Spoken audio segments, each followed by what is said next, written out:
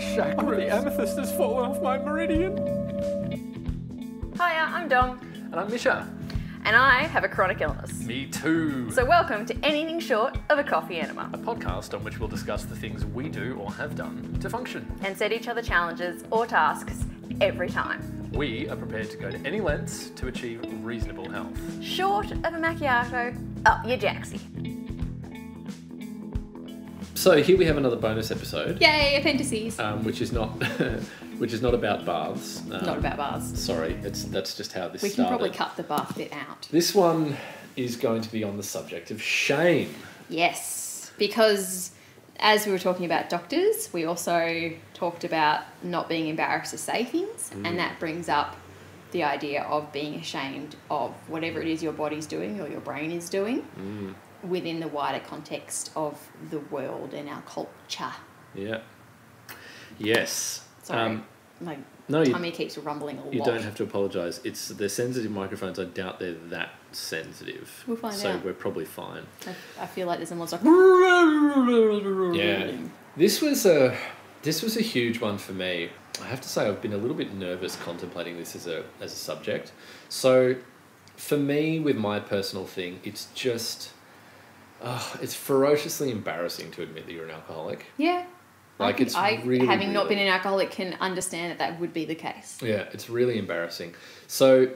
You never told me officially. We started a podcast and you gave me a story, I know, and I kind of vaguely knew, but I didn't really know. You'd Yeah. never told me. I've eaten at your house. I've met your wife and your child. Yeah. And more importantly to me, I've met your pets. Yeah. And you still never told me. This entire podcast was just set up as a way for me to tell you, Dom, that I'm Also probably to avoid having to tell other people. So they, look, listen to the podcast. I talk about it there. I haven't talked about it with you. Yeah, quite possibly. Yeah, so like here are some of the issues that it throws up. Your ability to actually get help is really seriously curtailed. Yeah. Because the way, of course, that we tend to deal with things that are shameful is that we hide them, and I should stop using plurals. Let's try and make this as uncomfortable as possible for me. What I did was I hid it and I lied about it, even in the face of people who fucking knew. Of course they knew. Yeah. Which is insulting for them because unavoidably they feel like you're treating them like they're total fucking morons. And it's bad because there are a certain number of people in your life guaranteed who will, to a greater or lesser extent, play along because it's just too fucking hard to do anything else.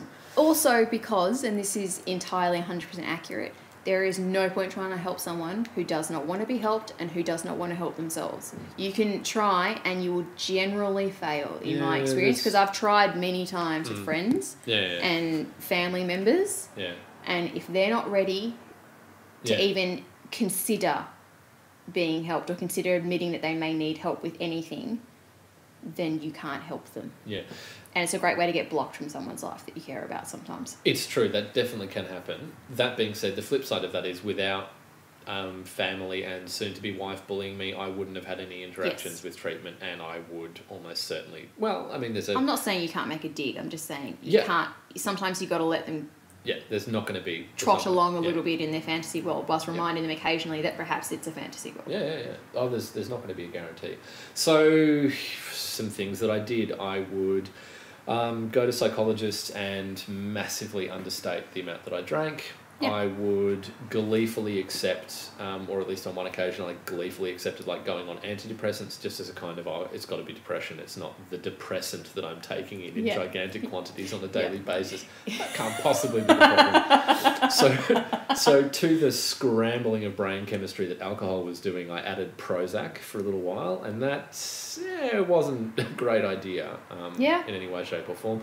Another tie into our previous episode on doctors, this is another area where someone can get you like the idea that someone would throw antidepressants at somebody who's not actually clinically been diagnosed with depression. Yeah, but this is also someone who is, and when I say understating, like my understating of the amount that I drank is still, you're fucking in dangerous territory, pal. Yeah. Like, settle down. Again, nothing against this particular doctor. I'm sure what they were thinking was, well, this person's saying they're self-medicating, therefore if I give them medication, they'll stop with the self part. Yes. So, there's that. Now, and then there's I'm not even going to get into the other embarrassing things that are just part of life when you're an alcoholic. Suffice it to say that, best case scenario, there's a lot of vomiting in the morning, which is not... I love a good vomit in the morning. Which is not super duper pleasant, but it's Look, just like... You have vomiting in the morning, I have poop explosions. We all have our thing. Yeah, but it's just like basically what I'm saying is it's fucking sordid. It's a sordid existence. Yeah. And therefore you tend not to talk about it. This is one of those areas where I'm finding more and more as I look into addiction and as I look into mental health, there's a terrible kind of paradox at the heart of this, which is the best thing for you when you're feeling ashamed about something is to do precisely the thing that you don't want to do. Yep. Which is to say, go find someone to talk to Discuss about it. Yeah. Yeah. So the good thing in the addiction area is that it's actually really easy to find large groups of those people. You might not want to go along and do it, but no matter what problems, and I have manifest problems with 12-step groups, the one thing that I will go to the barricades for them about is just the idea of getting a load of people who are going through the same thing into the same room at the same time is genius. Total, amazing, incredible stroke of genius, and it helps so much. You don't have to interact in any way with the 12 steps, but just, I'm not alone. Other people who are doing this, even more importantly, there are people who are worse than me. Yep. There are people who are better, gives you some perspective. It's amazing. But God, once you're there, you do actually have to stand up and talk about yourself. And that... Not necessarily. I'm not just saying at Alcoholics Anonymous or Narcotics Anonymous or whatever those things are. At some point, you do have to stand up and say, I have a thing and it's not great. Yeah. And start talking about it. I think with medical professionals are people who have been in that spot, so people that have the same condition as you or people that have been where you've been, whether or not they're better or not or whatever, are going to be more easy to chat to about it because at least they have some framework to understand it. Yeah. When it comes to talking to your loved ones, your family, your friends, your workmates, I think that's where it gets a lot harder. Yeah. Also, just by the way, to a very large extent, kind of don't go harbouring dreams about they're going to understand. They can't. They actually can't. Yeah. They have no framework to put that in to understand. That's why it's easy to tell, not easy. It's easier to talk to people who have been through it or are going through it because at least they have some framework to understand what you're talking about. Yeah. So I remember you and I had a discussion, I think it started off air, maybe worked its way on air in like the pilot or something. We talked about functionality. And when I said functionality, what I meant was able to take myself to the toilet on my own and shower and actually ingest food. You meant, in your head, functionality meant going through the day-to-day motions of a life while, looking like a normal human being. Oh my God, that's like heaven. I wish I could do that every day. But so depending on your experience, how you interpret information is always going to be different and understand words and whatnot. And if somebody, even if they love you and they've watched you go through it, they haven't been through it, they don't understand fully what all those words mean. Even if it's just like pain. They just don't fully always understand. I'm now kind of of the opinion sometimes it's not worth explaining. Sometimes it's just worth going really shorthand, this is what I'm capable of today. Yeah. And being really black and white about it, even though it's never black and white, it's always grey. Yeah. And that being black and white's really hard because it feels like you're putting yourself in a box. And that is very shameful to do. Because it's not something we encourage within society, is it? Yeah. Yeah. No, not at all. Yeah, that's really interesting.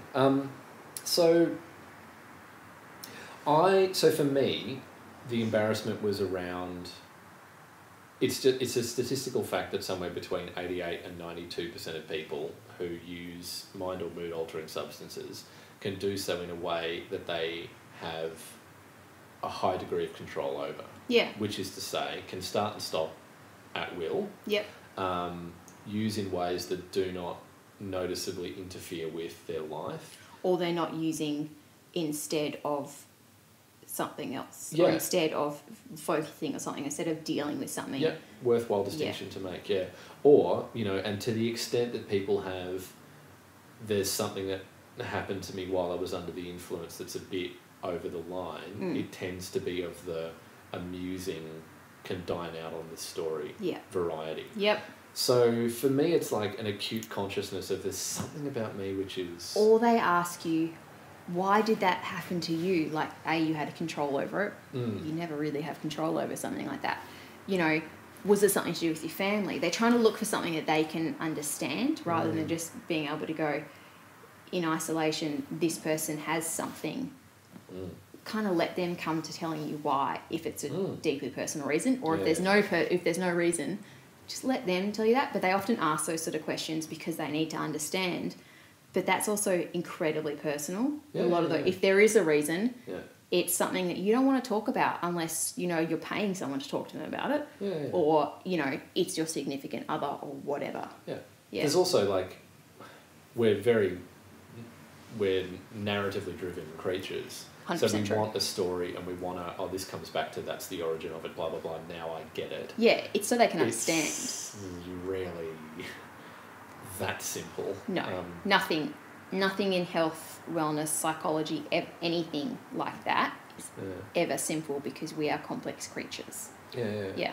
I don't think it's simple even with animals. I work with animals every day, and I don't think it's simple with animals. No, we're a lot more complex than most animals. Yeah, absolutely. Yeah, so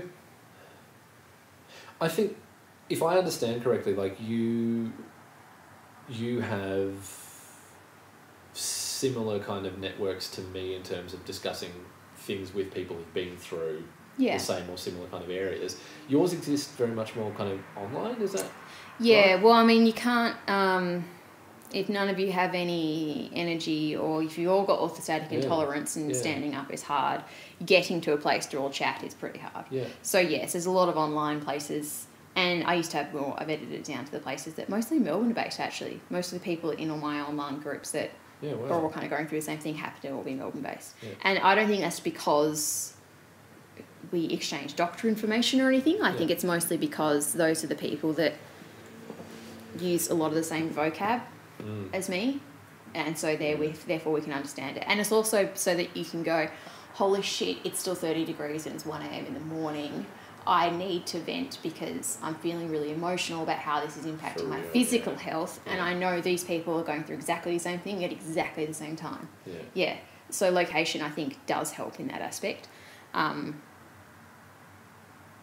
It's one of those funny things though, like because they've gone through it and because you don't see them, because you don't have to look at the physical reaction, you're much more candid online in those sort of spheres. Like I can say stuff to them that I've got a couple of people in my life who have been through chronic illnesses and they're probably further along than I am or whatever. I still sometimes, if I'm talking face to face with them, I can't say some of the stuff that I can say to the people that are going through the same things as me online because I'm unconsciously worried about the actual physical reaction, or even worse, that kind of, I don't know what to say, pause, like you've just overloaded them information and then you feel so bad about it, but you still, that's an important part of being a human. You're trying to share and connect and all that sort of stuff, and you're just like, oh crap, I stumped them. That makes me feel bad. Wow. They're feeling bad probably too, but I feel bad now that I burdened them or whatever. There's a lot of talk around that internally. And I think that's, again, where a lot of those ideas of shame come in. You don't say those things because you're scared of that in your face immediate reaction, because you can't change that.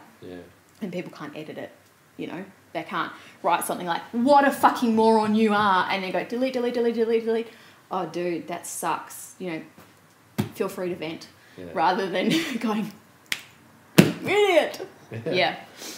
Suddenly I have a very clear picture of how you interact with people online. And also probably in text messages to me. Text messages for everyone, especially the people who, because I work in the animal industry, and I worked in the animal industry forever, people calling me at, you know, whatever time on whatever day, going, my cat vomited up a hairball, do I need to take it to the vet? Oh, God. Is it just, okay, let's dissect exactly what is in the hairball. It's probably okay. If you're worried, take it to the vet. Amazing. Yeah. And I've done that to someone, but I called someone specifically wanting a specific answer because I'm in the same industry. But yeah, I do sometimes think people are morons. Yeah. It's surgery where they're, you know, if it's not my usual GP or whatever, and they're saying something, I'm just like, yeah, I've done this before. It's okay. I know how to have blood taken. Yeah. Oh, my friend, I'm across that sort of thing. Yeah. There's a kind of a couple of things that I think we've touched on that might be worth highlighting, as it were. Coming back to the, if you possibly can, if you can have some kind of professional care provider in your life who's been there or been there adjacent. Yep. Oh my God, grab hold. Do not let go. And don't let go. Yeah. In the, like, oh man, so useful in the addiction area just because so much of the bullshit just goes out the window. The last time I did a mental health care plan, it was 4 sessions before I had literally trained this psychologist into not asking me about stuff that wasn't important. Yeah. And it was things like in that case, it was, I couldn't get a non-fixated over my former AA sponsor who died of liver cancer and who I was, with in the hospital for quite a long time while he was mortally ill, and then also when he passed because she's away. Trying to process that information or what that would feel like for her, she kept trying to talk to you about what it feels like to you. Yeah, it's like where you're like, I need some help in other areas right now. Yeah. It's just like, no, I need my temperature taken in all these other areas. I'm okay with how I've dealt with that. It's no biggie. But it's really hard. I know, on the other hand, that had I still had the option of going to certain AOD counsellors with whom I now had a professional relationship, so it was impossible, that there just would have been no bullshit about that. I just sat down and said, Dan passed away, that was really hard. Yeah, knew Dan too. Okay, so what else are we going to do about it? What else are we talking about today? Yeah. We've still got 55 minutes. That's right. Yeah, there's a kind of cut through the bullshit thing, which is really, really important. I find it interesting that you said, I just want to throw a theory at you, grant you it's much, much easier online to sometimes say certain things. Maybe this is just context specific, but my God, if you go to enough Narcotics Anonymous meetings, quite specifically that group, you develop an unbelievably high tolerance for just saying X happened to me. Yeah, okay. My hunch is, like a lot of other things, that becomes so much easier with time, repetition, yeah. And again, especially in that context, that is, the stories are just as bad ultimately in Alcoholics Anonymous. I don't mean to minimise, don't mean to suggest that NA is some kind of weird zoo, but people get down to Narcotics Anonymous, I imagine, having never been to a meeting, therefore it makes me an expert, obviously. It's a broader range of what people are taking, with uppers, downers, depressants, non-depressants, all sorts of things. So it's not, I imagine the stories are a lot more varied, is what I'm trying to say. There's that. What I'm thinking of is 2 things. People get into financial trouble much, much more quickly. Their chances of having what one might euphemistically call interactions with the legal sphere are far more likely as well. Those 2 things in combination make for way, way, way more trouble. Yeah. And way more kind of crazy scenarios and situations. Yeah. It's my experience that even in workplaces now, I've never in my life worked in such open, let's talk about your feelings areas, as in drug and alcohol rehabilitation. In one workplace that I now look back on and consider as being moderately toxic, and one that I think of as being much better now, just in both places, the kind of, you're having a shitty day, let's have a chat about it and see what we can do about it, happened in a way that has never happened for me. Yeah, I've never had that. Yeah, exactly. Workplace. I just want to make sure that also when we're talking about shame, I think one of the most important things to talk about is your fear of what society already thinks of you before, as you're trying to talk about something, or as you're trying to admit something, which is probably why you never had that conversation with me about the fact you're an alcoholic as a proper sit-down conversation, because there are certain assumptions you make, that you assume people are making about you. Yeah. That's lots of assumptions. There's assumptions in all directions, that is what I'm trying to say. Yeah. Often people aren't making assumptions. Like, I know we think they are, Yeah. but often they're not, because everyone's got their own shit going on, and sometimes you can be admitting the worst thing in the world to them, and they're half listening. They're not always 100% listening. Most people aren't 100% listening most of the time. They're like, I'm really interested in what you're trying to say. I do have to pick up my child in 45 minutes. So I've got to make sure that I'm out the door, and I do need to go to the toilet. Shit, dude, really? You know, like, people's heads are never in one spot all the time, I think, especially if you're trying to have a sit-down, life-changing conversation. Yeah. Because for you, it's life-changing. For them, it's probably, you know, it's changing maybe the way they have to interact with you, or they feel like they have to interact with you. Yeah. But it's not life-changing to them. Yeah. Absolutely. Having said that, I still haven't told some people in my life that have a chronic illness, because if I haven't told them, then they're not close enough in my life for them to need to know, I guess. Yeah, look, there are a lot of people, like, a lot of members of my family even, who I haven't had the explicit conversation with. Yeah. And okay. I'm sure if they thought about it for 10 seconds... They'd probably know. It would be totally, completely and absolutely obvious. Yeah. Like, wow, I've always seen him with a drink in his hand. Now he at never every has a drink. form of, you know, family occasion. Christmas any do fucking or whatever, variety. Yeah, definitely. Now all of a sudden not. Again, if you thought about that, it takes 3.5 seconds to connect the dots and but come people up with... don't think about other people that much. Exactly. Honestly, don't notice. There's another thing, by the way, something I encounter all the time. One of the weirdest, most demented fears you have as someone in recovery from addiction is that you're going to have a conversation that'll go something like this: want a drink? No. Why not? And get the 3rd degree.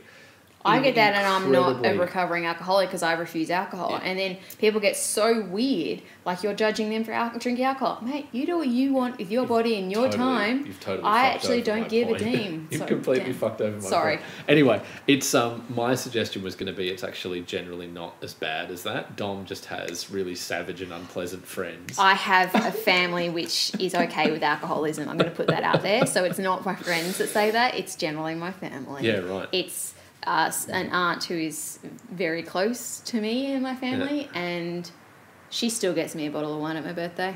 Yeah. I haven't drunk in years, and I keep telling her that. But it's fine. I'll start drinking soon. No. I'm okay with it. Stop it. Anyway, that's personal. That is not everybody's experience. That's an N of 1 experience. That's totally anecdotal evidence. Yes. Yeah, that's interesting. It's theoretically possible that happens. The vast majority of the time, the worst that you're in for is a little bit of very mild ribbing. Yes. And Very, that's very how mild. Australians deal with a lot of that shit. Yeah. And it's how I deal with a lot of it too. Even what I said before about poop explosions, like, it's slightly more horrifying when it happens, but I'm not going to go into the actual details of it. Poop explosion is a much funnier way, and I can make a nice anecdote out of that whilst telling you something that's kind of important to me, because it was slightly scarring at the time or whatever, but I can have a chat about it and have a good old laugh. Humour is important in many ways. Don't let it be the only way you chat about things, because it can be sometimes. So true. And again, like, for me, like, as I said, like, as far as I've gone, there's just my God, there are so many sordidnesses to do with addictive behaviour of any kind. And again, like, for a variety of reasons, there's a kind of misery porn that sometimes goes into this, I think, which I'm eager to avoid. And again, like, I'm saving myself some shame and embarrassment at this particular point here. But there's, again, to the extent that you can, as Dom has kind of suggested, hint at, joke your way around. Yep. These are important things. It's not just, laughter is the best medicine as a point, but humour really can take the sting out of... It can take... I find I use humour as a way to make sure the other person's okay with what I'm saying. Because if I'm saying it, I am obviously okay with it. Yeah. So there are people in my life where I don't use humour in that way, because I kind of don't care that much if they're okay with it. I need something from them, and they're part of my support network. We've got a relationship where that's okay. It's already been discussed at some point. But for a lot of people, it's humour most of the time. Yeah. Whilst, a moment within the humour of being serious. But because that's the most comfortable way for them. And I want them to feel comfortable, because the more comfortable everybody feels like talking about that stuff, the less likely in a couple of years' time you can have to use humour to chat about it as well. You know? Yeah. When it comes to workplaces, obviously in your workplace, it's okay to talk about addiction. Yeah. Duh. In my workplace, I really struggled, actually. Where I was working when I got diagnosed, it was really problematic because they didn't have any understanding of what those words meant. Yeah. And they couldn't understand what it meant and what that meant for me at work and how to manage me at work. I ended up leaving that place because I put in structure and they routinely ignored it. And I was like, well, I need to do something for me, so I need to leave that workplace. Where I am now, what I did was in my cover letter, it was in my cover letter that I have this, and this is, I didn't necessarily speak about what it meant in the cover letter. There was a paragraph in it in my CV.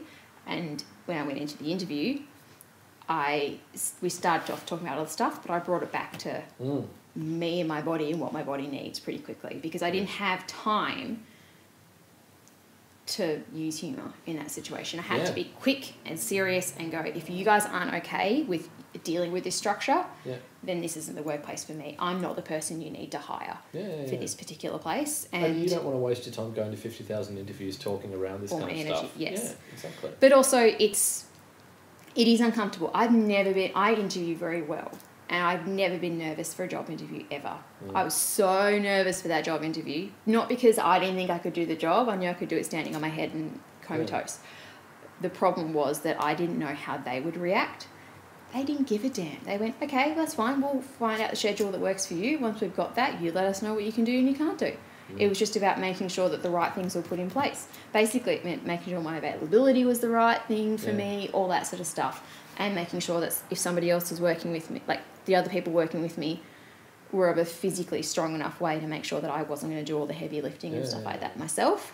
And making sure that it was quite clear that if I was going to be unwell and not being able to rock up, to either let them know the night before if I could, or to let them know straight away, or to rock up and I could just stand there until they can get somebody else. I didn't have to do anything. I didn't even have to, I could just be out the back hiding.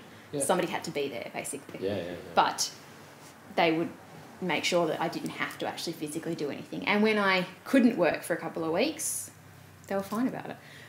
So even those conversations, which you're super nervous about and you think that they're going to make a big deal of it, often in a workplace environment, in my experience, as long as you're really clear and you choose your words carefully, practice beforehand, obviously, then you tend to be okay. It is important, I think, though, to continue to have those conversations, because staff never stays the same. There's always staff turnover. You need to keep checking in and making sure that they're aware that they need to check in with you or whatever it is. So, a lot of the time these people wouldn't have been through this before either. Exactly. So they don't know what to do.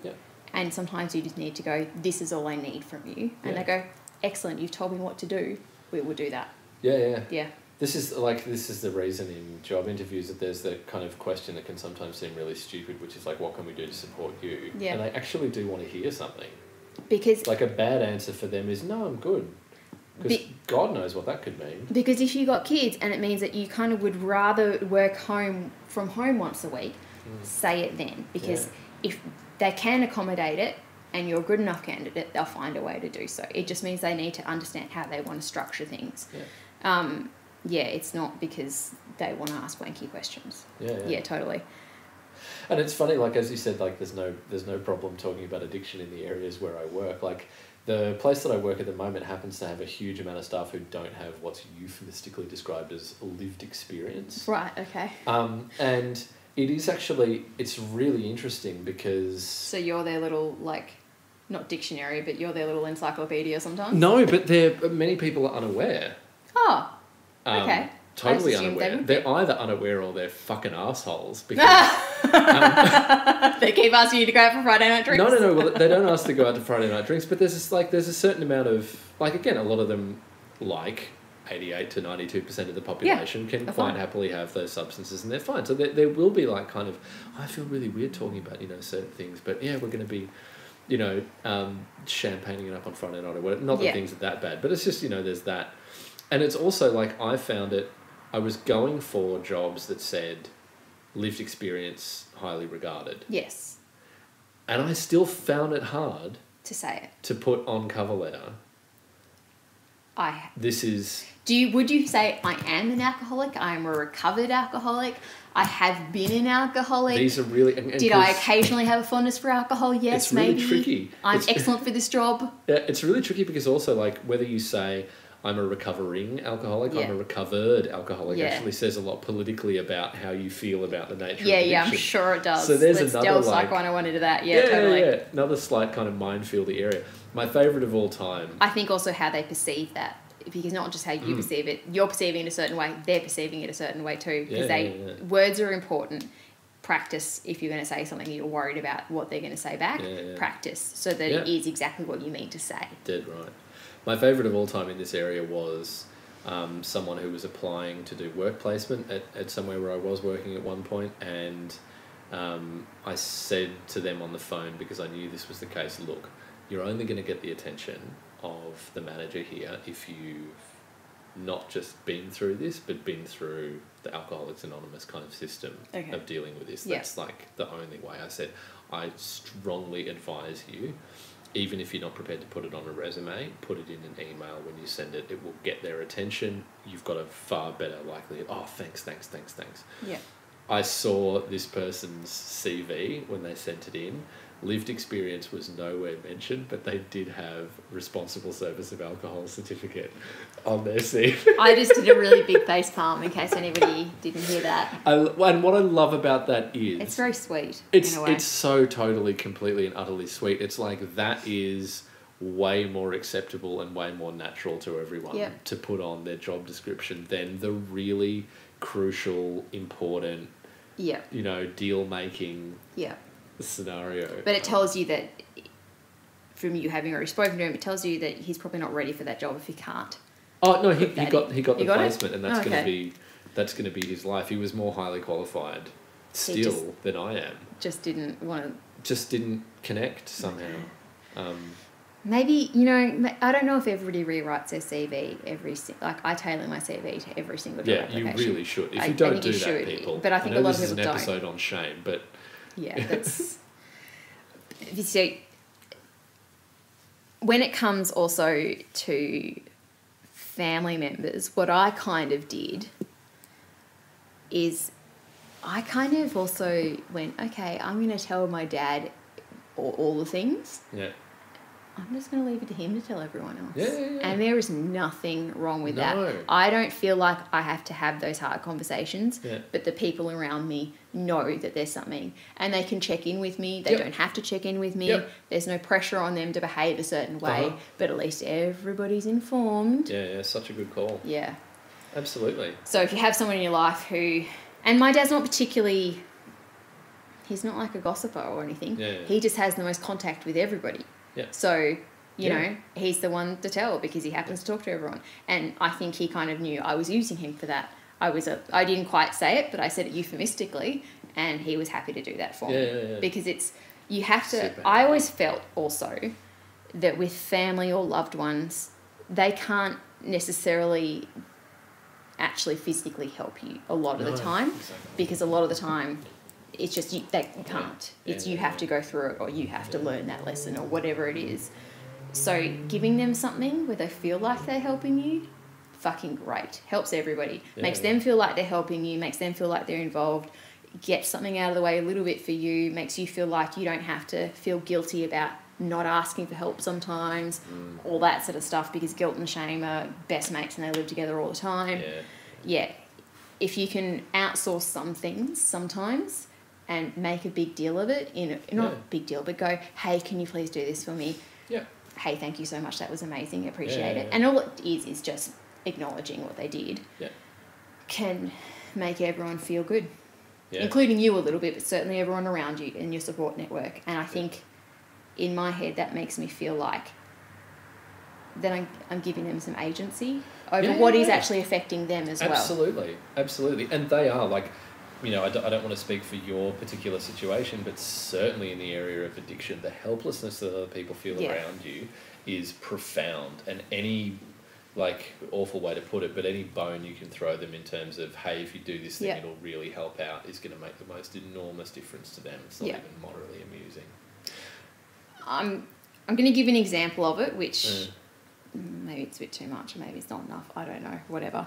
But I'm going to give an example where it's not just like, hey, can you get the shopping for me, or whatever. I happen to not be that wealthy on account of I can't work that much, but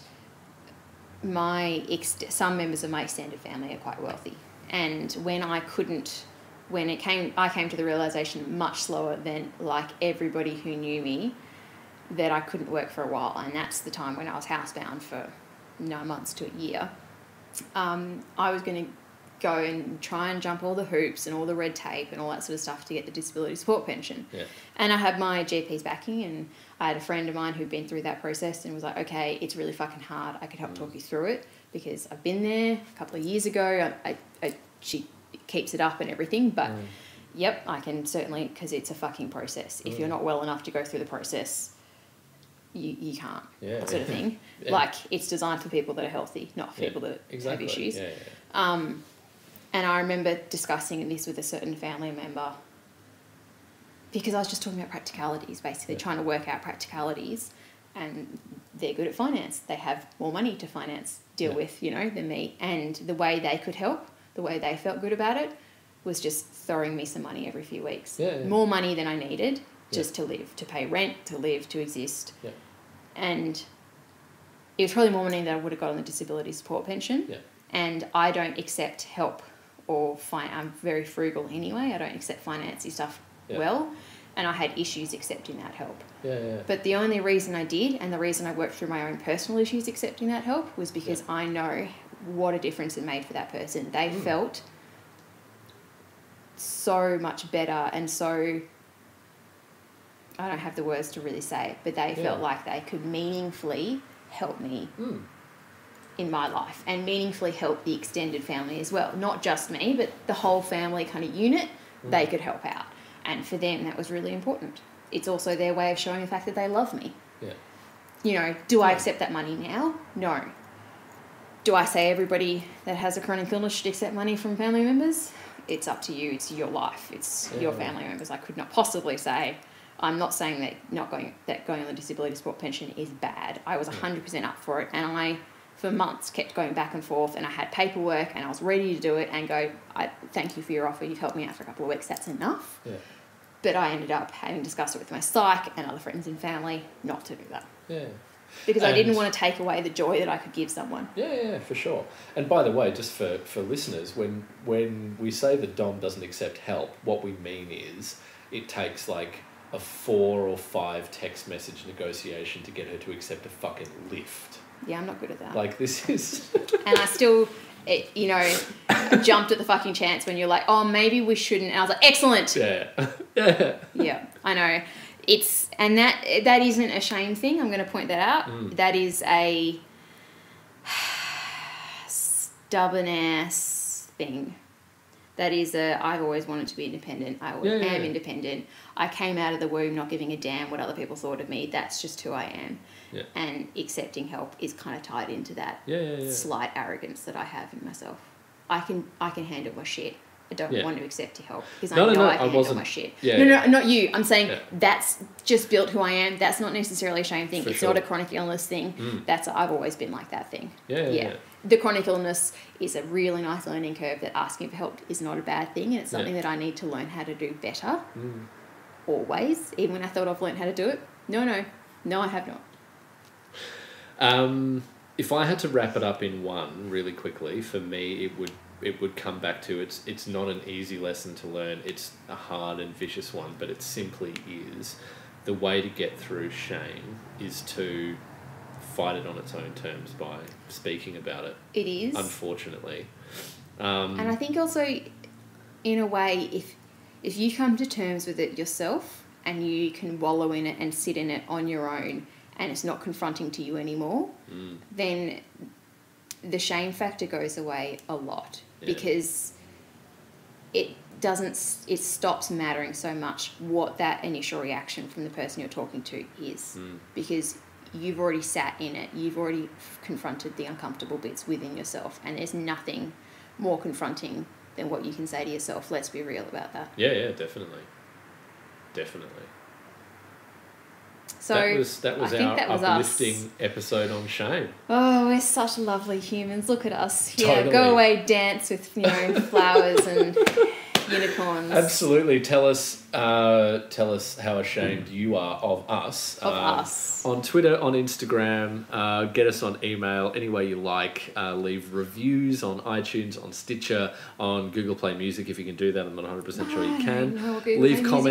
Leave comments under YouTube videos. And if there's an element of shame that we didn't discuss that you want us to discuss because it's important to you, just email us, because we're happy to talk about almost anything. Yeah, when it's in text, as you heard from Dom, what will happen is she'll sit there thinking that you're a fucking idiot, but she won't actually type that at you.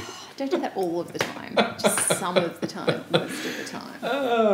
It's my superiority. It's my arrogance, my superiority complex coming back. You know, I'm sorry. You're all just beneath me. Accept it.